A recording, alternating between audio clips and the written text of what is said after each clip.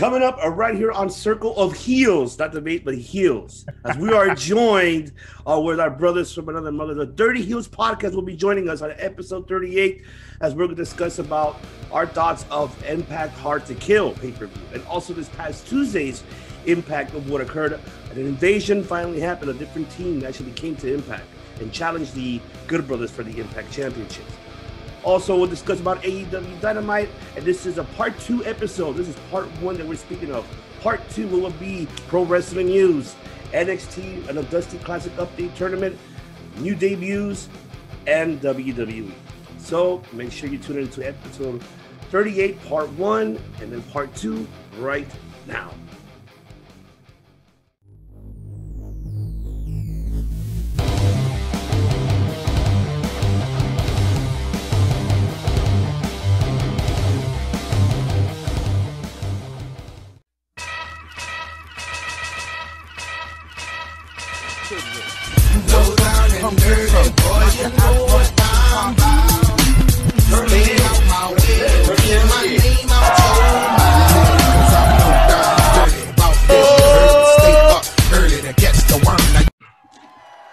Welcome everyone to the Circle of Heels podcast. Not Circle of Debate, not Dirty Heels, but a Circle of Heels, episode number 38. That's right, the host of Devious One, obviously, here alongside my brothers from another mother. But first, we're going to introduce the other host of the Dirty Heels podcast, and that is he gives the people what they want alongside with Good Brother Bose, and that is Kofi Winston. Ooh, sweet! I'm in a building with my brothers, man. I love being here with you guys, man. This is like my second home right here. I love you guys, man. I'm here. I'm in the building, man. LA to New York. Right? Definitely. West Coast connection, man. Definitely. I love you guys, man. That's right. You saw the background right here. This is Dirty Heels and Circle of Debate together right here. Mi casa es su casa, right here. Exactly. I don't speak Mexican. You'll see. I go to Trader Joe's and I think Soy Chorizo says my name is Chorizo. And of course, ladies and gentlemen, that's my other brother from another mother. That is the one and only CK1, Chris Kennedy, and the Mad Hatter himself, the Carbonation Cabron, the Carbonation Maker. That is Mr. MGC Matthew Steamboat. The big bad booty daddy is here. The big bag. There you go. And now, Triple B's. That's right, Here. Triple B. And now, ladies and gentlemen, let me get my microphone ready. Testing. Here we go. Did you test it out? Yes, sir, I did. Okay, Oh, yes, I'm ready to go. Okay, here we go. Make sure it's All right. Perfect. I got to make sure it's perfect. This introduction. This individual, ladies and gentlemen, he is a multi-time recording artist, a graduate from Cal State Dominguez Hills, the 2018 Los Angeles Karaoke Champion. He lives 1,977,000 miles from Winnipeg, Minnesota, Canada. He is the Master Disaster, the King of Sting, the man with the plan. And that is Money Mike Lopez. Money, right. Let's get money started, by baby. God, Mike. Woo-wee. Let's get started, baby. This is awesome. This is awesome. Oh, After that man. intro, Mike had to get one of those, man. Yeah, for sure. For sure. Appreciate it. Yes. Definitely. All right, gentlemen, let's get this start off. What a week of professional wrestling. So let's go ahead and start off with this past Saturday, which was Impact Hard to Kill. So I'm going to go ahead and ask our brother, Kofi Winston, what were your thoughts about the pay-per-view? What you enjoyed the most out of it? Give us your thoughts. All right, for me, I didn't watch the whole thing. I watched mostly snippets of it. So, but the one thing I did watch and that did impress me was Moose. Yeah. Yes. Moose. Yes. That was probably the one thing I did take from out of everything I did see. I'm gonna say Moose because he wasn't even supposed to be there. So for him to step in and really step up, even though they lost, step in and step up, and he did majority of the heavy work, heavy lifting and everything. So I gotta say Moose. Moose is my highlight for that night. Definitely. Mr. MGC, your thoughts? Man, Moose stole the show. That was like the best Spanish fly I've ever seen in my life. Oh man. Yeah, you saw that Spanish fly. It was like, boom. That's how it's like you know, Spanish. I could watch him. I think Moose and Kenny. I'm gonna say it right here. You're gonna hear it here first. Moose and Kenny could nearly surpass Okada. It's got the potential. Ooh, that's a You hear it here first. Moose is that good. Moose is that good. That's magic. I haven't seen Kenny work with a tall guy, like too many guys taller than him, or too many like really tall dudes. So I'm waiting to see that. That's what I've been waiting for. Kenny's gonna set a new record. He'll break the star scale, the beer scale again, because over here it's the beer scale. Freaking 8 beers. That's right. Match. That's right. From David Seltzer water right here. You know? I love it. I love it. Not Dave Meltzer. Ray David Seltzer. I can't even say that name no more. I got Bill fined Seltzer. for It's Seltzer. Oh, You know. man. Yeah, but I that's a bold statement though. Wow, for you to say that. I mean, That's all we got make on love. this show, man. We're nothing but bold statements. Man. yeah, that's a We got yeah. I got love for Moose. I got big love for Moose. I mean, he's carrying that TNA title, you know, the white belt, and he's putting respect on it. I love him. All right, CK1, your thoughts? On that particular match or the direction overall? Okay, cool, dope. Here's what I like. Impact is now pumping in the crowd sounds, which is a big reason I didn't feel connected to the show. It was a very silent arena up until they started. I mean, it was dead silent. Like you could hear the ring creaking, you could hear the foots on the mats sweeping sound. It was just so hard to be entertained by, but they fixed it, and now I feel like I can watch it and be entertained completely now. On that note, goddamn, that Eddie Edwards, Sammy Callahan, barbed wire massacre match. That's straight where I'm going. Because when you don't see a lot of those right now and they don't oversaturate the market, you get old school ECW vibes. You get the old man, Mick Foley, Terry Funk having to get wire cuttered out of those barbed wire fences, man. Like that was the takeaway from the card for me, because I knew how good the main event was going to be.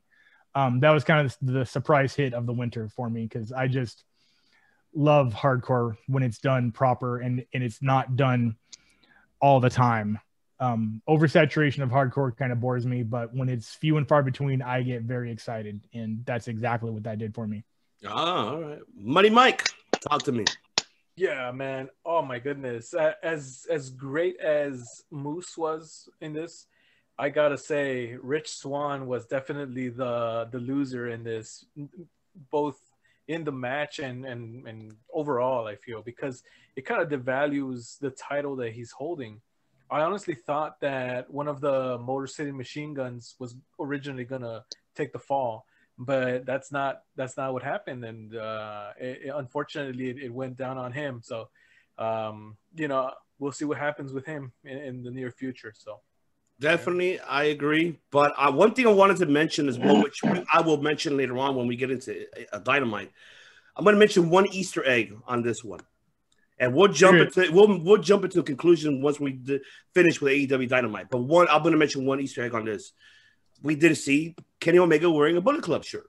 Now, was one Easter egg that we're seeing. All right. You know, Doc Gallows has a Bullet Club jacket. You know? Yes, his whole attire was Bullet Club. That wasn't an Easter egg. They weren't trying to hide that. That was a statement, I feel. Like, yeah, they're getting that up in your face. But I will explain shortly why it's an Easter egg, because can't mention his name, but Mr. Who knows it all, Seltzer. Seltzer water. Yes. You just call him Seltzer? Yeah. He called him Seltzer, bro. That's his new name. Dave Seltzer, yeah. Dave Seltzer. That's fucking funny. Seltzer. Yeah, Seltzer made some comments, which I will discuss about that. But yes, definitely overall, the whole card was great. A debut came in, Matt Cardona, always ready. Woo, woo, woo. Made his debut as well. Congratulations to him. And also congratulations to Kiera Hogan and Tasha Steele for becoming the Knockouts Tag Team Champions as well. And that's a shout out to Brother Both, what he forgot on the last episode you guys had, if you guys remember that. Yeah, we did. We totally forgot. Yeah, we totally forgot. I commented to him, and like, Boba, you forgot this match. Oh, yeah, I knew I forgot, because he was right. He forgot one match. But yes, shout out to him, even though he's not here today, but he's joining us in spirit. He's here with us in spirit. Yes, he's here with us in spirit.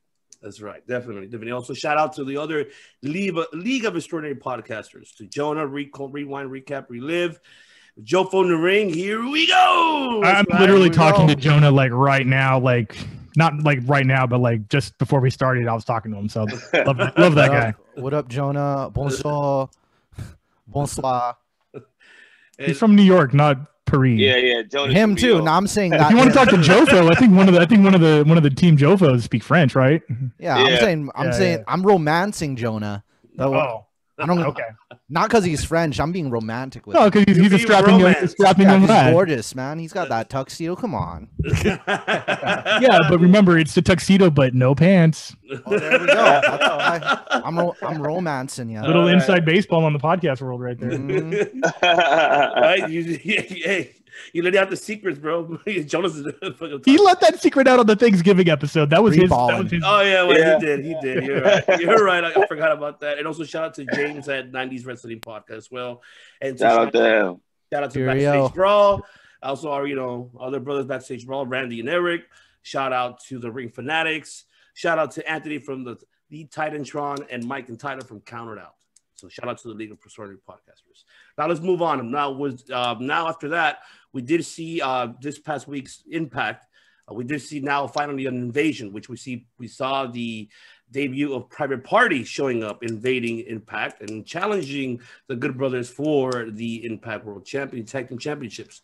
But before they get to that, they had to face James Storm and Chris Sabin for that spot. So I'll go back to you, Mr. CK1. Since you love Sabin, talk to me. I love everything. I love everything that's going on in the world right now, pro wrestling that's not main roster. Fact. That's just a fact. It is what it is, man. There's waves. It comes and goes in waves. I didn't watch a lot of Ruthless Aggression, but when I came back, everything was great. And then now we're, I think, kind of in a lull right now. But NXT, TNA, and AEW are shaking things up. They are shake and bake. Shake and bake. I don't know what to do with my hands because this invasion angle is awesome. And because there's no crowd in TNA, you don't really have a heel versus face invasion going on like you did the Nexus in the main roster. I'm not cheering or booing when one side goes to the other side. You understand what I'm saying? Mm-hmm. I'm cheering when it goes in either direction. When Good Brothers show up in AEW, I'm cheering. Private Party, totally marked out with. Didn't see that coming. That was awesome. I loved Thunder Rosa coming in from NWA. I mean, there's a whole trifecta of invasions going on, and I'm cheering every time someone shows up. And I love that. I don't know who's next, man. Like, I don't know what the next move is. I don't know who's going to go from where to where. These little moves that are happening in this little Bermuda Triangle of awesomeness is has me giddy and full of curiosity, and I can't wait to see where it ends up. If it's going to be just like a giant crossover pay-per-view, which Tony Khan and Don Callis, you heard it here first, man. You got to put on a mega event with at least two of your brands together. Yeah, definitely. As far as Private Party and Matt Hardy, man, like I got thoughts about where that angle is going with them as a trio. We'll get to that when we move over to Dynamite, but I'm excited no matter what happens right now. Like there's not. I look forward to everything. That's it. There's nothing I don't look forward to from both brands. Okay. All right. MGC, talk to me. Let me talk to you. I was waiting for you to say something. Let me talk to you. Yeah. So that could. Yeah. And that's just, and just letting you know, that's not an insult. That's just a fact of life. That we could have anybody. We could even see. We could even see him come in. Eli Drake. Yeah. Eli Drake. Yeah. We could see him come in there. That's another one. But like, Hardy Party coming in, and all the magic. That's the name. Hardy Party. Hardy Party. I love it. We could see them all coming in and out. I mean, let's get every promotion that isn't WWE in existence if it's possible. I mean, like one of the things I was kind of hoping for was like the second Moxley showed up and was getting beat up on. Like if he got attacked by the Good Brothers, I was hoping for a Sami Callihan run in, and that could have been like, hey, CZW brothers forever, like coming in, show him. Yeah. Old Combat Zone still doing the damn thing. Yeah. Yes, sir. Combat Zone, like old war buddies bleed together. That would be, if there's anybody that should be allied with John Moxley in a faction, it should be Sami Callihan. A lot of people don't know that Mox used to take like forks to the forehead like he was Abdullah the Butcher. I mean, that dude was like, he was just like a fucking hardcore grinder, like Necro Butcher. You know? Yeah, he didn't even really wrestle. He fought and bled, and it was violent. And then he learned how to wrestle. I don't mean to digress, but if you guys want to go check out that CZW, it is also on the Dirty Heelz podcast. Ah, that's right. That is right. Shameless self-promotion. And there we go. There you go. Yeah, you guys check that out. And you know, the other run-in, you know, like we're talking about the holiday season. I won't stop mentioning, even though people say it's never gonna happen, you know, I'm wishing to Santa, I'm wishing to the heavens. You know, all I want for Christmas is Kenta, you know, just that's also old school CCW or like medium school. That was the other run in I wanted to happen, you know, Sami Callihan or Kenta to come in. Just the second Moxley's like, because I'm pretty sure that feud needs to be over with Kenny and Moxley to be honest. Because kind of is. Yeah. I mean, they talk about it on the mic how he wants that redemption, but like, yeah, I don't want that rubber match. I don't want like I've already that's run its course. I think like the second Moxley starts calling out Kenny, I want Kenta to show up. It's like, hey, you've got another problem to worry about. And it's here in Florida, bro. And bam, he gets the go to sleep. And can you imagine? That's what we need. It's like Moxley, like you don't have that belt, but there's a belt you still have, and it's mine. That would be like the Tommy Dreamer RVD match that never happened. That would be fucking sick, dude. Pretty dope. That's true. Mr. Wheaton, your thoughts? For me, Tuesday night was pretty dope. I definitely did like the private party match, pretty fire. Like Chris said, I didn't really cheer for either or. I mean, I didn't really boo for anybody. I cheered for both sides. I thought Storm didn't work there anymore for a second, but that's there. I didn't think he worked there anymore, but hey, whatever. But I thought it was pretty dope. I think the invasion angle is pretty dope. I don't mind it. They're not doing too much, but too little bit. I just didn't understand how the private party got a tag team match tag team title match that fast. Yeah, championship match that fast. But hey, I'm not knocking it because I do realize Impact doesn't have that many tag teams. So hey, it is here nor there. You know what I'm saying? Right. So for that, I'm pretty cool with that. I'm fine with the invasion. Like I said, I mostly watch right now for the Moose and Rick Swann. Yeah. The promo that Moose cut on him at the end, and then they fought at the end. Rick Swann beat his ass at the end. Hey, I can't be mad. I was mostly watching for that. You know, I'm gonna be honest. Yeah, I agree 100%. Yeah, I love where Rich Swann is at in his life. I spoke about this, I think, last time when we talked about him, how he went from a dark place. We don't need to talk about the personal things that happened. It was very public. But to go from that to world champion in a major organization, fan-fucking-tastic work, buddy. Like, completely turned it around. I think he's got a one-on-one match with Kenny coming up. Was that just some fan thing I was seeing? That's April, right? No, it's not confirmed. I'm not sure. Not confirmed yet because he's fighting Moose before anything. Oh, for the title, yeah. I'm expecting Omega be waiting for the winner of that match, but we'll have to wait and see. We have to wait and see that one. Money Mike, your thoughts about Private Party going to Impact? Not just Private Party, not just Matt Hardy. Tony Khan was in the Impact Zone. And, you know, for those people that have that theory of Tony Khan secretly buying Impact, that's kind of a clue in that direction, if that is what happened, you know? But which is totally likely. A kayfabe, right? Or that could be a shoot or a work. I mean, that could be. It could be. It would be a great one. Could go either way. But either way, I like questions. I like asking questions, and I like not knowing what's going on, really. Yeah. And I feel that that's what intrigues the fans to come back and get more, please. from Impact and AEW. This whole crossover, and I hope we start seeing a little bit more NWA involved. We've seen it in the women's division, but I would like to see, you know, someone like Nick Aldis making the jump over too. Ooh, right? So, yeah.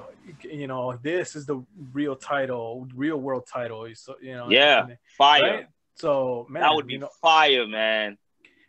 But as a fan, kind of looking into this, I'm very much along for the ride. In wrestling groups, I've seen fans kind of complain about it, like, oh, you know, this is taking too long or whatever. That's because WWE got us used to that sort of thing. Yeah, agreed. Things, you know, and it's kind of like spoiled everybody. But in any good story, it takes time. You know, you got to craft it, and that's what I feel like is going on right now. It's being crafted, and I'm along for the ride, and I'm enjoying it so far. Private Party in the Impact Zone also was a pretty cool choice, I would say. And I would like to see more tag teams, more, you know, crossovers. Everybody wins. It's only money. There you go. I'm going to say one more thing. Matt Hardy's character, awesome. Oh, yeah. Money Matt. Love it. I think he's taking over where Brody Lee was taking over. I think he's kind of doing the Vince McMahon bad contract, we own you angle. Okay. Yeah, I mean, he was talking about the Twitch. He's talking about the Twitch and the ownership and you didn't read the fine print on the contract, and we own yeah. I kind of think that they're kind of just jumping a little over where Brody Lee was sort of Vince now. I don't mind it. I mean, exactly I think Matt Hardy does a great job. They're totally making fun of the he did. Lena Vega thing, the Austin Creed. Yeah, okay. Xavier Woods is Austin Creed, right? Yes. There's no Apollo. Okay. There's Apollo Crews. There we go. I wanted to say like a last thing about that Tony Khan, and because Jerry Lynn, who came with Tony Khan, that's your former X Division champion. That's your that's the legend of the X. Like AJ, that's AJ Styles' OG rival right there. And not forget like Jerry Lynn and RVD and ECW. Like Jerry Lynn's a legend. And the other feud I was praying for was, you know, on Twitter they were kind of cluing to it. Kenny Omega and Jerry Lynn was like, Kenny Omega's like, I'm gonna retire you all over again if you, if you mouth off to me, is what Kenny was saying to Jerry Lynn. And I was like, oh, I wanted that to happen. Jerry Lynn coming out of retirement for a match with Kenny, and of course Kenny's like one of the safest workers out there, so that would have been, you know, RVD and Jerry, and then maybe that could lead into RVD appearing on AEW. And RVD, Kenny, Jerry Lynn, and that would have been, you know, those, and RVD could make his baby face come back to being, because he was a heel before it was over. Yeah. I love it. I love it. Call us. You see this group right here. You gotta fucking call us. Call us, man. We can write for you. We'll write for you. Call some more. You gotta call all of us right here, man. We'll write for you, Tony Khan. If anything, we can help out Papa Vinny get his shit together. Nah, man, we gotta go help out. We gotta go help Genesis Syndicate. Okay, well, we gotta help out Brandon and Scotty from GSW. Yeah, there you go. Shout out to him. Global Syndicate. Sorry, my bad. Global Syndicate. All right. Let's move on now with Dynamite. Let's go on with the opening match. Speaking of Private Party, which we were just speaking about them having, you know, opening the match up, you know, Hardy Party defeating, you know, actually it was a Dark Order. Hey, come on. Let's pay our respects. Happy birthday, -1. Hold on. It was my birthday 3 days ago. Happy birthday, -2. -2, right? -2, right here. Negative Kofi. So, yeah, I'm -2. I'm -420. -420. Oh, there it is, bro. Nailed it. -420 right Love here. it. I love it. But yes, Dark Order versus TH2 and Chaos Project. The outcome of it, obviously, we did see Dark Order winning. Yeah. And we're all expecting, obviously, Hangman Page to say yes, but it didn't happen. He said no. Yeah, it didn't happen yet. Join the Dark Order. I mean, you kind of knew it wasn't going to happen. I mean, they chased him around, and the gimmick was cool, and the story was cool, but you just kind of knew he wasn't. Almost everybody they've solicited has joined, from Alex Reynolds and John Silver and Anna Jay. and Colt Cabana. They've all joined. So I mean, it's about time someone turned them down.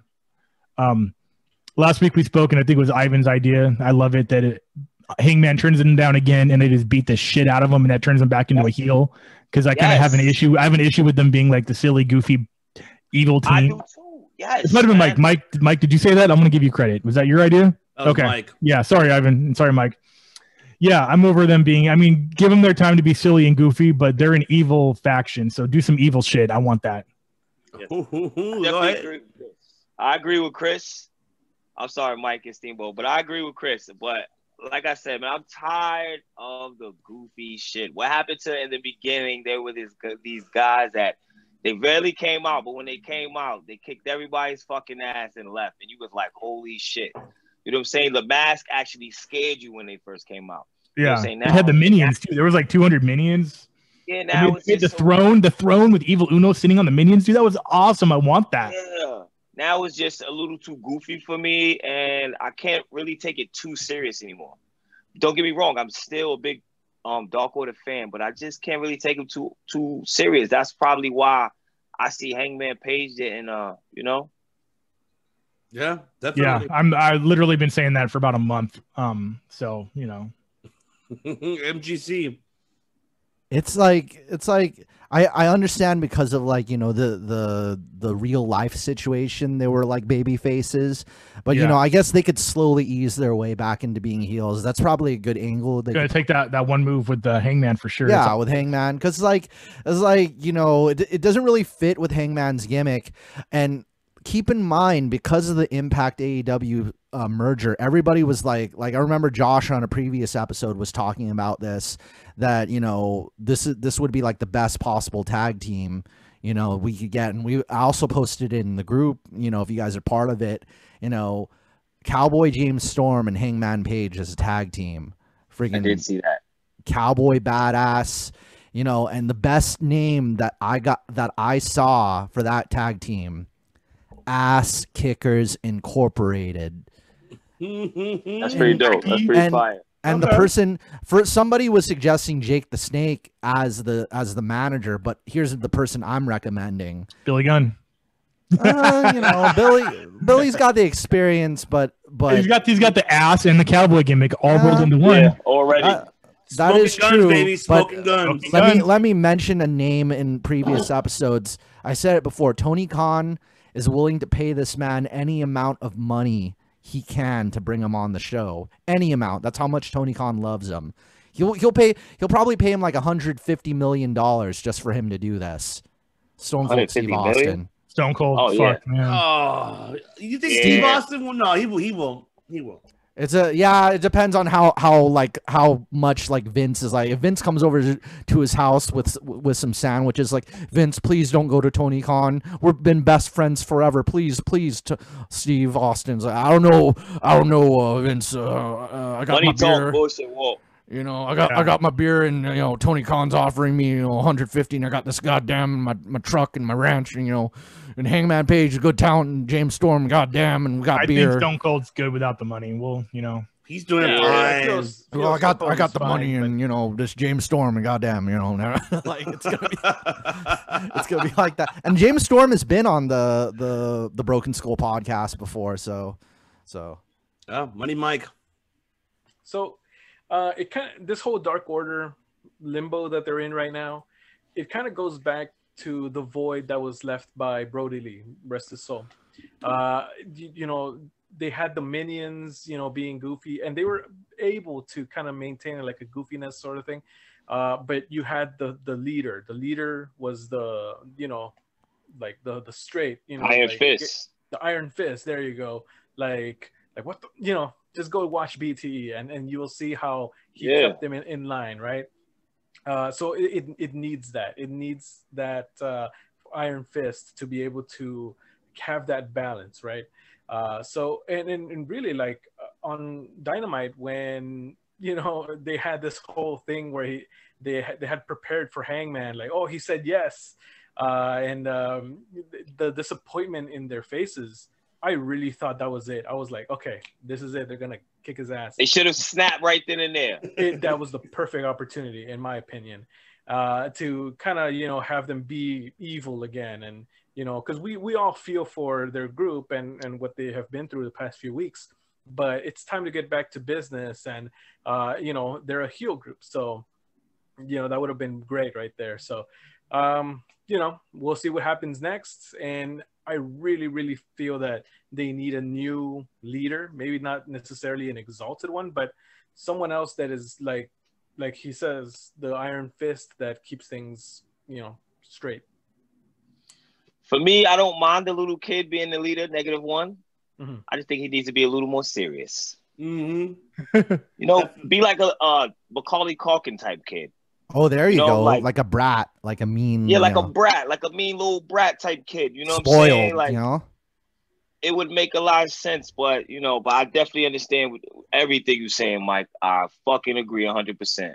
Like in RoboCop 2. I don't know if you guys have seen that, but oh my god! Ready? Here's the line. I remember this line from RoboCop 2. Go look it up. What's the matter? Can't kill a kid, can you, motherfucker? And it was this little 12-year-old white boy talking shit to RoboCop. I was like, I want to be that kid. Yeah, he's all like, the people want drugs. We give them drugs. Yeah, I love, dude. Great reference, bro. I love you, man. Kane, Ed 209. Yeah, dude. Fuck yeah, bro. I have that stuck. Kid, man. That's how I learned about people going into shock. That's like RoboCop's like, you're going into shock. Yeah. And they had to use jumper cable. He grabbed the power. That's the first movie, though, but he grabbed the power lines. Yeah. Anyways. Started on fucking RoboCop. But, I agree. It should be -1. On this point, yeah, he should be the one talking. But also I would put Eric Redbeard right next to him. That's just like his bodyguard, okay, that's his guard. That's his right-hand man. So, have -1 telling Redbeard, hey, or let him speak in front of, Dark Order. Hey, you should, turn heel, make it more heelish, more evil, like how his dad did it. But if they try to respond to him back, Eric Redbeard is right there, and then he'll, put his foot down. Like, he had to listen to what -1 says. Something creative like that will benefit and will work just to make Dark Order a little bit more heelish. If that's one scenario, the other scenario could be as well, bring back, try to pretty much redevelop Evo Uno to become he could take over, but have him like how he debuted in AEW, how Chris said earlier, like with the minions, sitting down, have him come back to that as well. If he go back to that evil era, like since his name is Evo Uno, might as well go fucking back to that era, or like red eyes or something that something that possesses him or that makes him go heel, something that will make sense to it in order for Dark Order to go ahead straight full on heel. So they have to do something about that. I mean, I agree that their babyface commotion, all right, it's already done. Yeah, it's done. It's over. We had great times, great laughs. I mean, we do have great times on BTE. We see them, fucking around. But now it's like how everybody said, it's back to business. So I think they need to be that badass heel, faction again. Because right now, as we speak, Inner Circle, which we're gonna get into in a few. They're not being the badass heels right now. They're being a joke, in my opinion, but I will give my opinion about that when we talk about the main event. So let's move on now. Well, real quick, I'd like to finish that off with saying there's only one choice for the new leader of the Dark Order. Who's that? Anna Jay. Oh. Anna Jay. Interesting. Okay. That's the only direction I want it to go. She earns it. She's worked her ass off. She's gotten leaps and bounds better. Very little mic time, but I don't think the leader needs it. I'd love to see what she can do as just a raging bitchaholic. I don't mean that in a sexist term. I mean that in just like pure evil lady. Just like she's the Queen Slayer. I love that name. I mean, obviously Seth Rollins had that, but she could be the female Seth Rollins in no time if they give her the opportunity. And I want that. That's all I want. No, you know what, Chris? That will actually do two really big things that everybody's going to talk about. That's going to elevate the women's title, number one. Number two, that's going to get everybody talking in the wrestling world. It's like, all right, a female leader of a faction with mostly men. And she's leading a bunch of dudes. Which everybody's. It's going to be kind of like the woman winning the World Heavyweight Championship or being the main event. Like everybody was talking about what the Ronda Rousey, Charlotte Flair. What was that name again? Who's that lady you just spoke of? Ronda Rousey. Rousey. There you go. Rousey. You know my accent, Chris. You know I have an accent. Your Pomona accent. My Pomona. Okay. My surfer accent. You know my accent, dude. I'm a block away from the beach, homie. You're in the middle of nowhere. Yeah, my middle I of nowhere. I live a block away from Ronda Rousey, so you can. Yeah. I have my accent. So anyhow, it's all good, dude. It's no, all good. but I was saying and you know. And Becky Lynch and that like everybody was when you put women in a new position in wrestling, everybody talks about it. Especially a position like this that's not really. I can't think of any time. Ministry didn't have any females. Stephanie didn't really count. China wasn't the leader of DX. Mm-hmm. And you could build so many female Jazz was on her own in the Impact players. If she's the head, if Anna Jay's the head of Dark Order and the champion, you could build so many babyface women against her. That's you can. Whenever you have powerful heels, you always could have something to build new baby faces. Because most of the babyface women, like Red Velvet, I don't really know that much about her, and I don't really have a reason to care at the moment. Yeah, well, that's because Red Velvet's I'd say not a great example of a lot of TV time and wrestling time for you to get to know her. If you said Big Swole, who's had both. Yeah, Big Swole's a great representation of a lot of airtime, a lot of wrestling time, but I don't know if we care about her enough yet to where I would pick her in a feud over Britt Baker. Yeah, well, I want to see some more like unique and interesting things out of like Big Swole, because like Red Velvet is like maybe but if you put Red Velvet in a feud with like Anna Jay, it could be interesting. You know, you could, you know, more Jade Cargill. Anybody, you know. Yeah, well, she's gonna destroy the division when that. Yeah, that's a different list. Okay. Jade Cargill versus Anna Jay. That'd be a cool. You know, that'd be cool. Wow, I love that idea. That's a lot. That's another bold statement. Yeah, because you're not going to have -1. It just turned 10. He's not going to go. I mean, they're not on the road, but he's probably not going to consistently be at whatever arena AEW is. He's got to go to school, for Christ's sake. Got to go to school. No, but you know what I mean, though. It doesn't have to be necessarily him being on TV. He could just He could do like segments and have them film and then send them in. Which -1. Do your homework. Be on the phone. Okay, yes. It'd be really cool if he was the leader for a couple of weeks and then maybe ran like a tryout type of deal. Like I need someone to replace me. And I have my eyes on all of you, and then they run that segment for a while. That'd be pretty cool. I would like to see him have John Silver do his homework, and then and then he says, "Why'd you get me a B? I was asking for an A," and then he throws the papers at him. Throw the papers, dude. Oh, you are the best. Hey, but I'll say this -1. Enjoy, you know, being a kid. You know, don't be in too much of a hurry to grow up. You know, that's all I'll say. And defend that title, bro. You got to take out title, man. Come on. Yeah, definitely. All right, we can move on now. I'm sorry, I just had to get that Anna Jay push in there because no worries. All right, so let's go ahead and move on then. We did see that Young Bucks segment with Don Callis when they went to Kenny Omega's house. Oh, okay. I'm gonna let Money Mike talk. You know, take this one away. Yeah, you can handle this one. What's up with that, Money Mike? No, well, sure. You want to talk about money? What about Kenny's house? Nice house. I don't know. I wasn't a big fan of this segment. It just kind of seemed like something to have Don Callis in for the week. Kenny, I'm sure he got a much deserved, you know, week off or something. He wasn't at Impact. He wasn't on Dynamite. You know, he defended his. Well, actually, he did not. Did he defend his title? No, he didn't. No.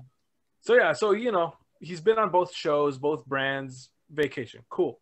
They could have had this segment at Dynamite, but I guess they wanted to show off the awesome painting. Yes. With the abs and you know, all that good stuff. So I wish I looked that good at 50. You know. It was kind of a throwaway segment to me, but I don't know. It was a so-so. All right. Mr. Wheatson, what's up with this shit? I agree with Mike. They could have had it somewhere else, maybe Dynamite or whatever, commercial. I didn't really care. You know what I mean? For me, it didn't make no sense. I mean, he wasn't there, cool, whatever, blah, blah, blah, keep it moving. I didn't really care. Yeah. It was just there to know Kenny Omega's doing something. Yeah. You know? Yeah, I agree. It was just, blah. That's how I see it.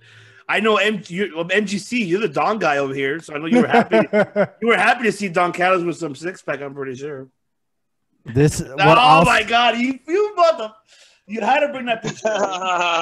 I had to. The picture was a lie. The picture so was great. a lie. And so I must say about this is that, you know, it's building Don Callis up as I posted in the group that I want Don Callis to be like, you know, you're like your Eric Bischoff kind of Vince McMahon authority figure heel that like you could build all the baby faces up against. So like if Kenny ever turns back to babyface in the future, you could still put another like heel wrestler under Don Callis's wing under his management and build baby faces and heels up at, like under Don Callis in those feuds where he's involved. So that's like one of the best things you could get out of that. Other than that painting is so hot. Like, I knew it. That's we got them chocolate bar abs over here, bro. See, like even the Young Bucks, like the second they saw it, like they had to break kayfabe because they had to wipe the drool. I'd like to know if they knew about that already. They have to wipe the drool off their mouth. Like, oh, I'm sorry, they had to like put a pillow over their crotch. They had to. Yeah.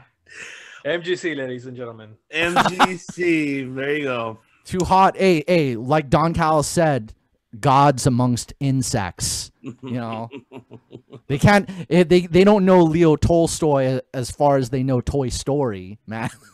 Oh my God!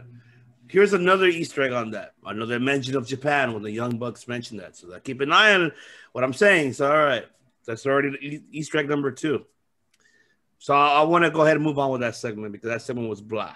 Yeah. Now let's go ahead. Did anyone pick up Don Callis being slightly pseudo racist to Michael Nakazawa at all? Yes, he was. He doesn't Michael Nakazawa speaks like perfect English, right? Yes. Okay.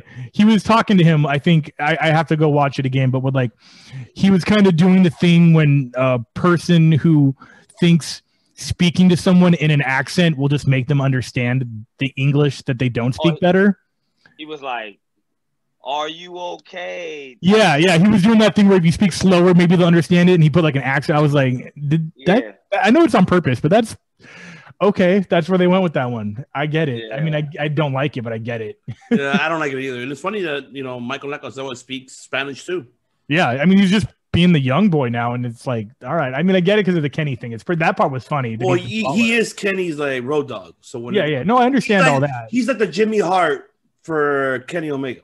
Yeah, no, I get that. I just like, thought, you know, Jimmy Don Hart approach to it was very like, I'm not personally offended by it because it has nothing to do with me, but I was like, that's a bit much. I mean, I love Michael Nakazawa. For those who don't know, you should watch his matches in DDT. Like Michael Nakazawa even had a great like street brawl with Kota Ibushi a while back, you know, and I think it was like at a convention and they were just fighting all over the seats in the hotel.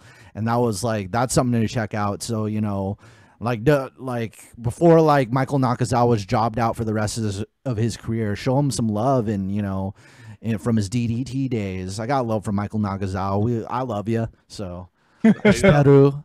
Moto aisteru. There you go. Now let's move on with that. We did see Cody Rhodes, Peter Avalon, PP Ray. There you go. So I mean, I was really happy to see Peter Avalon get some, you know, some TV time now on Dynamite instead of Dark. So congratulations to him to see him on Dynamite. And you know, big fan of Peter Avalon and Ray Rosas, which we had here in the show before. But one of the greatest local tag team in SoCal, PP Ray. So I mean, fire. Oh yeah, definitely. They were tag team of the year in SoCal Uncensored.com. I believe 2019 it was before Peter went to AEW. So they were the hottest tag team out here in California. But Money Mike, that match between Peter Avalon and Cody Rhodes. It was okay, I guess. But my favorite part was the ending, the very end where he was going to hit his face, and then rather than getting his face hit, he just tapped out right there and then. You know, I thought that was kind of funny. You know, it is what it is, and of course he wasn't gonna beat Cody. You know, even with any distraction from Jade. But it was fun to see him on Dynamite, and you know, pretty good. Pretty good showing he had there for what it was, and put him more on Dynamite. He's an entertaining character for sure. Definitely. CK1, your thoughts about that one? Yo, I thought that was going to be, and I predicted, and it looked like it was going to be a quick finish. I thought it was going to be exactly the way it was after the Crossroads. I thought it was going to be Peter comes in, he's a little silly, takes the Crossroads, 1, 2, 3, jobs him right out. They put on, I think, maybe like a 9-minute match. Might have been a little bit less than that. But I was impressed that they allowed Avalon to have that much time to really shine. You can lose a match, but you don't lose the war, I guess. And what I mean by that is that it gave more people a chance to see more Peter Avalon on broadcast television. And he had enough time to work. He hit that 6 superplex from the top. Cody took some bumps, sort of put Peter over, made him look like a threat. I was definitely like, are they going to have Peter pull this one off in some weird angle and win somehow? I thought the low blow was going to do it, like a low blow into the surprise roll up. Peter lost in Peter's style. I love that. He was about to get slapped inside the figure 4 and just tapped out to the slap and not the leg lock. I was not like, the face. I know. I was like, that is a beautifully protected loss right there. I love that. Yeah, of course, man. It was beautiful as Peter Avalon. I will take care of my. Oh yeah. That's good, man. I was glad to see that it wasn't going to be a 4-second job, and they gave him time to shine. I am happy that Peter got his moment of shine, at least for like 10 minutes on television. Shit. The most, I mean, that was more time than he's had on. If you take all the darks and add that up, I think he had more time in this match than all of those added up. No. He had more time on dark. I'm fucking around. I'm just giving kudos to the booking. I'm defending Peter Avalon here. All right. Oh, me too, for sure. PP Ray. So I want to say is that I like the Pretty Peter Avalon gimmick way more than the Librarian, and like way more because you get some more magic out of Peter. You get some more personality. It's not as limited to the one thing. Yeah, because the Librarian and that theme song isn't fun either. It's just that opening theme of the Librarian is just someone going boring like the whole time. Yeah, like we're watching Silent Library. It was like, come on, there's got to be more to. You got to have some more to it than that, than checking out books. I mean, I got books on the shelf. I don't need them in the ring, unless you're hitting, But Peter, working his magic. I want to see some more Pretty Peter Avalon. Like I'm feeling my California pride burn up. Ever since Ivan, you got me into PP Ray. I've been all about it, representing Cali. That's right. Yeah, let's go. That's right. That is right. Now I want to move on to this other one that we did see, the Moxley. Moxley match defeated Camarado. Okay, cool. Now we did see the aftermath. We did see him commenting, he wants to be on top of the mountain. Here's another Easter egg he mentioned. It could be anybody from Mexico, from Japan. Could be from. Okay, we're seeing this. That's what Easter egg number 3. Am I correct? Am I right? 3. That's 3. All right, that is 3. So yeah, and then I'd rather get to it before I'd rather just get to it once and for all right now. All right, so we saw that Easter egg. And we saw another one. Lance Archer was wearing a Suzuki Gun sweater. That's number 4. 3 or 4? 4. 4, okay. 4 right there. So you have 4 different Easter eggs on 2 different platforms. Okay? Remind you that Lance Archer was a former Suzuki Gun, and Matt could confirm that. Suzuki Gun. Yes, correct. So all these references, yes, Seltzer did say, "Oh no, they were just doing it for the hell of it." They did. New Japan ain't gonna do no cease and desist. I mean, for what? I mean, if anything, they're doing New Japan a favor. Blah blah. I'm like, I'm holding my mouth because I've got another. I wasn't gonna talk shit, but I'm holding it. I've got another wrestling prayer. I've got another wrestling prayer now. Minoru Suzuki, please. I'm saying this right now. It's gonna happen. That means that New Japan's already in the loop. They're in the works. it's a wrap. It's a done deal. New Japan is in this shit. For them, all of a sudden, why the fuck are you really sporting out? Not even that. I think they're also down with it because now you see Tommy Tunga and a couple of other Bullet Club guys actually going at these guys. And at first they weren't really going at them in the beginning. They weren't really saying nothing too much. But now they're really actually going at them. Like, hey, if you want the smoke, you can come get the smoke. I mean, yeah, the they're Chris making Jericho, it very obvious they want it. Yeah. The Chris Jericho Kenny Omega feud started as a Twitter thing, if I'm not mistaken, right? It did, as a Twitter thing. Yeah, so that, I mean, this is the perfect way. Oh, kind of like Cardi B and Lacey Evans. Yeah. Yeah, we're never going to talk about that again. That was the last time we mentioned that thing. Yeah, same. So like, obviously the first, I think, what was it? Do you think it's going to pop off at Revolution then? We're going to see like my prayered match, Kenta versus Moxley for the IWGP US title at Revolution. I mean, come on, like, once again, Kenta lives in Florida.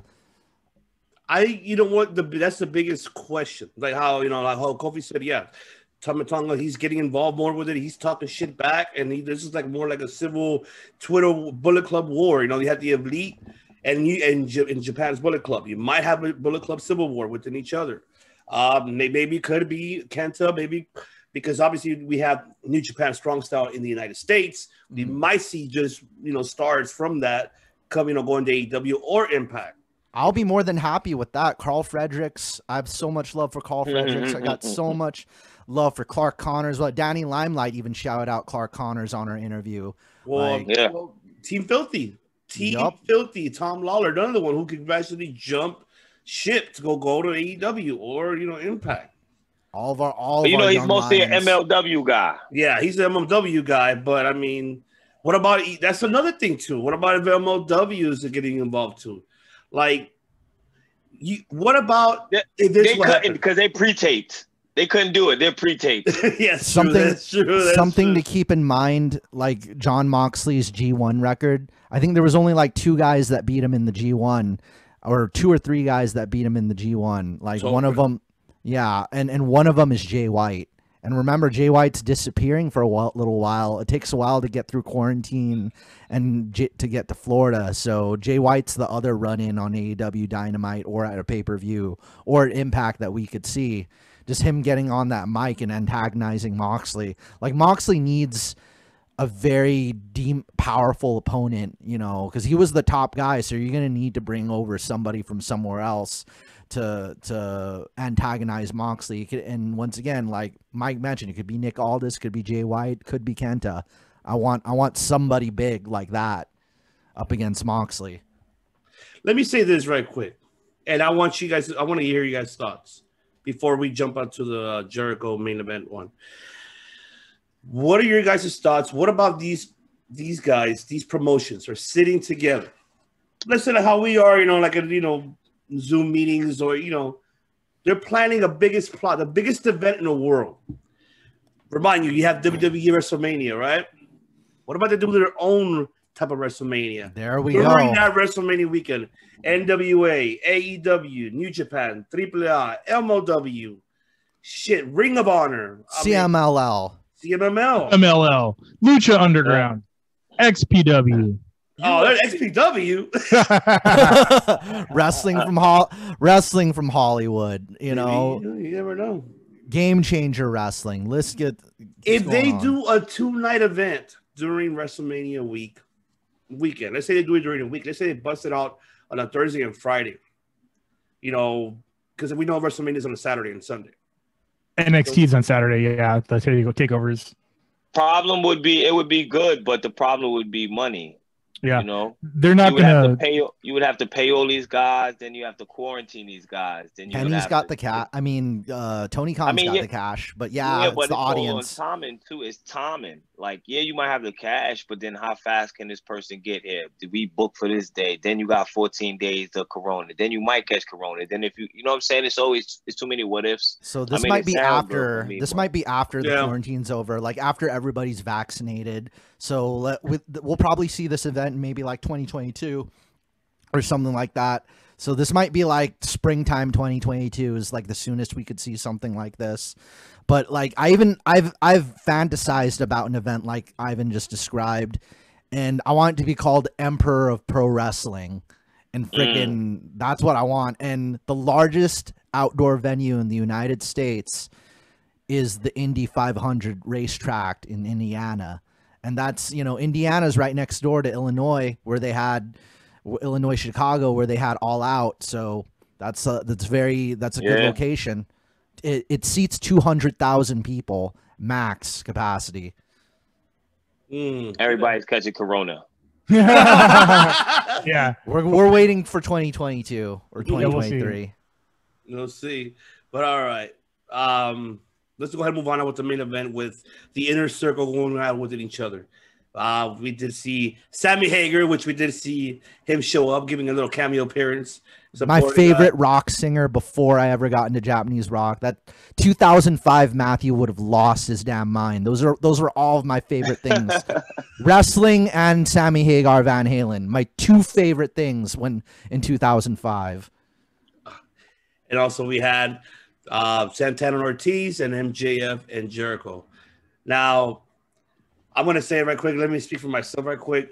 I'm going to say this right now, and then then this question goes to Kofi Weaston. Jericho needs to retire, man. That moonsault looked like shit. You could tell. You could tell he scraped his head. I don't know what's Jericho's problem. I think Jericho is laid back too much. Like, I got this. I already know how to wrestle. I don't need to train or watch my weight.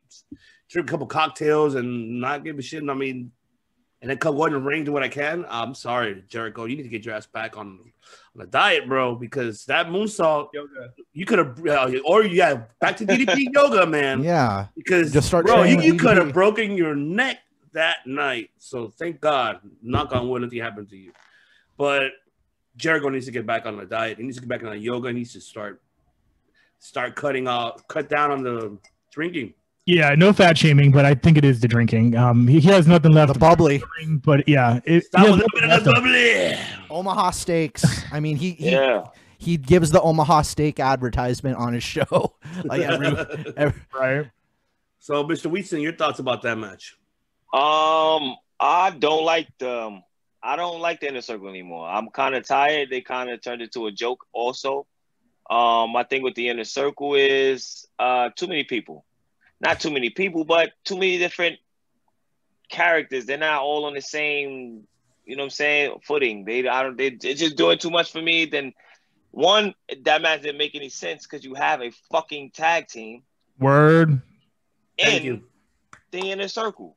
They're fucking literally a tag team. Santana Ortiz, the longest tenured in there. And I'm like, why are we having a tag team match to see who's a tag team in the Inner Circle? And you have a tag team match. You have I just didn't understand it.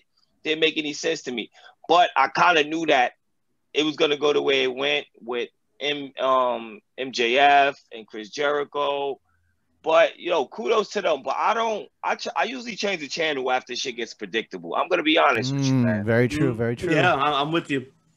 Once it gets predictable, once it got to the end, and I kind of saw everybody start hitting their moves and certain sets, and then once you see a person go out for at least 4 or 5 minutes, you kind of know that what's going to happen next.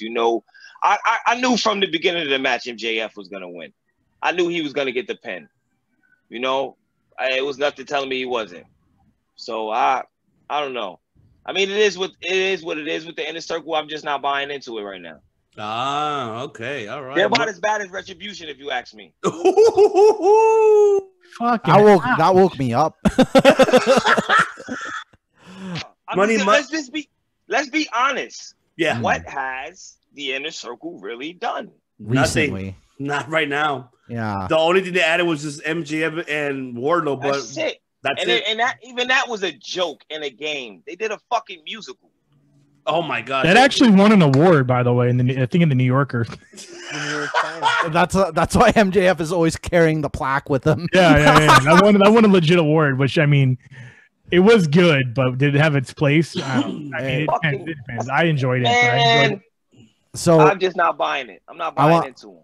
I want to say this about Jericho is that, you know, like I think Jim Cornette said this phrase, like, how can we miss you if you won't go away?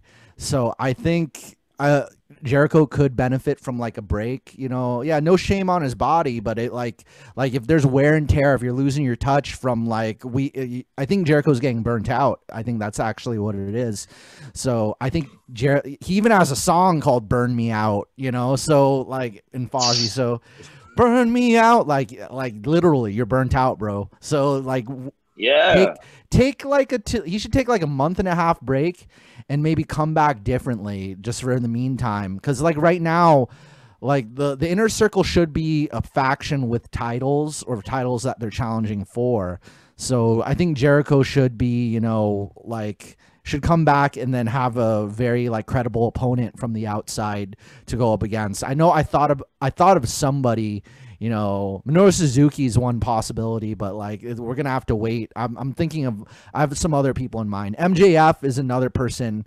Like one of the things I want to see with the new Impact AEW partnership is that X Division title coming to being defended on AEW television, seeing some Ultimate X matches, you know, and Sammy Guevara, that's who should be challenging for it. You know, if there's anybody in, you know, the AEW roster who should be challenging for an X Division championship. Sammy Guevara versus Manic. Let's see it happen. Nice. Yeah, yeah, fire. TJP versus Semi. Okay, give out. I'll be Spanish God versus the Filipino American Flash. I got my cousins ready to go. We got the San Miguel beers up against the Coronas. It was a Corona. Wait a minute, Modelo. So you know, Modelo's brought to you by Modelo. Modelo. Okay. We got. I'm not getting paid for this advertisement. We got Filipino Red Horse beer versus Modelo. Red Horse or San Miguel. You know, we got it going. It's like he's wearing the Manic disguise, but those Filipino flags are all over his all over his outfit. It's like if Manic and TJP are two different people, Manic's also Filipino. Bunny Mike, talk to me. Okay, so a few months ago, we saw Jericho and Hager make an announcement of we're coming for the tag team titles. What happened there?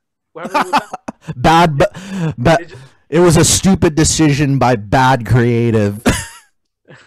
Poof, gone. MJF should have never joined the Inner Circle. Ever since that happened, no. MJF is fine on his own. He's got his diamond ring or whatever that he can show off, his plaque and what. Dynamite ring, yeah. There you go. He's on his own. He's fine. He has Wardlow watching his back. Ever since MJF has joined, they've only been fighting each other instead of going after people. I've seen them in more matches against each other than anything, you know? Go after Jurassic Express. There's so many baby faces for them to work with. You know, instead of having the young, well, I don't know about the Young Bucks and the Good Brothers ending up against each other, but, you know, go after the Young Bucks. They have the titles. You're talking about tag teams. We have the whole Impact roster they could work up against now, so bring them in. And not even that. Not putting Impact aside. They have enough tag teams. They have enough talent in AEW itself to have a good feud with. And again, MJF should not have been in this group. Santana and Ortiz were supposed to win this match by far because they're the actual tag team. It's common knowledge, really. Yeah, it is, bro. I agree. So, yeah, please, you know, something needs to happen here. MJF has got to get the boot, which is what has been teased since the start, right? So, Mike, let me ask you a question, Mike. Yes. Being that Santana Ortiz aren't the main two for the tag team, what do you do with them? You get what I'm saying? You can't build them up as top contenders if they're not even top contenders within their own group. So there you go. Mike for president. Mike for president. I gotta say this about this episode of AEW Dynamite. I think one of the main reasons this episode was so weak is because what was it? The beach? What was it? Not Bash at the Beach. Was it Beach Bash? Beach break coming up in 2 weeks. Yeah, beach break. I think maybe like either the next episode or just the episode after is not going to be that great. And they have like all the good stuff's probably stored up for beach break is probably what's going on. Of course. And I think beach break might be like the big, because we've been starting to see the Impact like roster. I think beach break is going to be the big, Impact invasion show is what I might predict. Like they might bring over like it's going to be like a big thing with all the Impact guys coming in. And once again, RVD, please, if you're there, don't just sit at home, go up, maybe bring some of the ganja, maybe give Tony Khan some of that ganja, How Stephen A says it pretty bad. The weed. How Stephen A says it. But hey, of course, why not? Shit, bring some of that ganja. Give some to Tony Khan so he gives some ideas. Shit. CK1, the floor is yours. All right, man. I've said everything I've ever wanted to say about what's going on in the inner circle in the last couple of podcasts, but I'll try to find a new spin on it. Yeah, MJF and Wardlow in the inner circle. I mean, they work together well. Jericho and MJF, their banter is great, but that's about it. I'd like to have them to pursue the Wardlow turns on MJF a la Virgil and DiBiase. That was the angle I thought they were going to go with. Like to have seen that. Wardlow is definitely a breakout star, and that win over Hager was a big deal. I did not see that coming a mile away.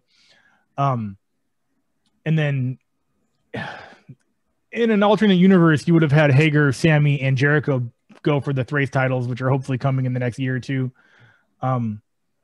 I don't even know if that was ever a rumor or if that was ever talked about, but having that 3-way tag title needs to happen. It doesn't need to happen. I want it to happen because there's so many great trio teams right now. And there's no reason that 3 members of Inner Circle can't be in that division. And it would have to be Hager, Sammy, and Jericho. Otherwise, Sammy gets a face push or something, or the Pride and Powerful get a face push. I don't know. I just, those are the only 2 teams, or Sammy and then Santino and Ortiz. Those are the only 3 people I see getting a face push besides Wardlow. Like, I like Inner Circle enough to just wait it out and hopefully something happens. And yeah, I don't fucking know where they're going with it though. I have no fucking clue. I'm with you on that. I don't know where the hell they're going. I have no idea what the end game is for that. No, I mean we can throw a lot of assumptions to be honest, and it's kind of really difficult. Even though like the Dynamite was not the greatest as of yesterday, I forgive them. They put on so much gold. There's so much gold that they can afford a bronze every now and then. No, I mean of course. Yes, definitely. I kind of hope they don't have the Inner Circle feud with Shaq. Please no. Oh my god, I don't even want to get into it with Shaq right now. No. Yeah. No. The one thing that AEW should not be doing is repeating what WWE is doing. Do not repeat. Yeah. Shaq I fixed something that it was probably that it's already been broken. Why? Leave it alone. Do your own shit. Don't follow what the hell Papa Vinny's doing. What he if the best thing that came out of Shaq was Jade Cargill, then I'm cool with it. But leave it at that and let her do her thing. That's another person that we spoke about it last week on the episode. Like I don't know what to do with her either. It's just Brandy's gone. That's it. Brandy's gone is like okay. Red Velvet, how Matt said, not much of a big hype. I mean, no pun intended towards her because I mean she needs to get more built up. There's so many other baby faces. I mean, not even. They could just build her up and just let her whip everyone's ass. Kind of on some Bianca Belair shit. Yeah. You know what I mean? Just let her whip everybody's ass, and then I don't know what else to do. I mean, just show. You got to show her athleticism off. You got to show something off. Like you see, the way she's got to get in the ring at some point, so we know. Yeah, the way WWE shows off Bianca Belair's, athleticism and her physical attributes. They have to start doing that with her. You can't just show off her body and that she looks good. She has to know how to wrestle too. People are eventually going to be like, all right, can she at least wrestle? Yeah, I have no idea. I don't think she's ever had a match. I think no. I mean, a televised match that's been big enough for me to have seen. She might have we have not. I mean, she hasn't made her wrestling debut at all. She's been training, as all we know as we speak, that she's been working hard training for the past year. I'm not buying this smoke with it, man. Yeah, I'm with you. I'm not either. I'm just skeptical. Like, I don't know how much they sign her for, but you better be worth it if it was for a lot. So let's and not only that, but you're having Shaq included, Shaq being the manager of her. Yeah, we have to wait to see how that works out. So I'm kind of hoping Jade Cargill isn't another Linda Miles. Oh my god! Yeah, Ivan knows who I'm talking about. Her with the Basham brothers. Oh my god! Hey, no, you know what? She wasn't bad. No. She wasn't bad. She wasn't a bad manager for the Basham brothers. Yes, the gimmick was like some dominatrix shit. I'm like, what the fuck are you doing? Yeah. It's a PG fucking 13. Well, it was PG 13, and I was barely going to the PG at that time. But I'm like, what the fuck are you doing? Why? All the kids are like, why are you holding a whip? What's that Leslie wearing? They didn't know it feels so bad, but it feels so good. Oh my god, definitely. But overall, Dynamite, they did great on the viewership. Overall, they did 854,000. NXT did 659, but NXT won the demographics. They were at 16. Dynamite was at 36, so at 30, excuse me. So that's fine. But overall, Dynamite, how Matt said, and they made a lot of announcements. They're gonna have AEW's women's tournament. They're gonna have, I believe, #1 battle royal for the tag team titles, I believe. So I'm not quite sure what they're going to have for. A lot of great matches coming in 2 weeks for Beach Break. So we'll have to wait to see whatever it's called. Yeah, well, it's Beach Break. I always say it's Bash Break. I know they want to call it Bash at the Beach, but you can't because Disney owns the rights for that. So that's going to be a difficult part. So we'll be right back, ladies and gentlemen. This is the ending of part 1. Part 2 is going to be Pro Wrestling News.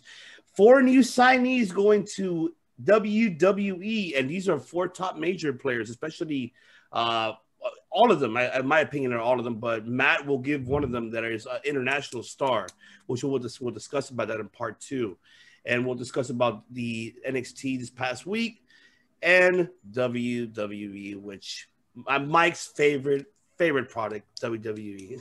Can't wait to WWE. Mike got his hands ready. He's going to bury them now. So we'll be right back, ladies and gentlemen, for part 2. Make sure that you click on the other channel for part 2. This is the ending of part 1. Now, the ending of part 1, make sure you enjoy our messages from our special sponsor. So we'll be right back.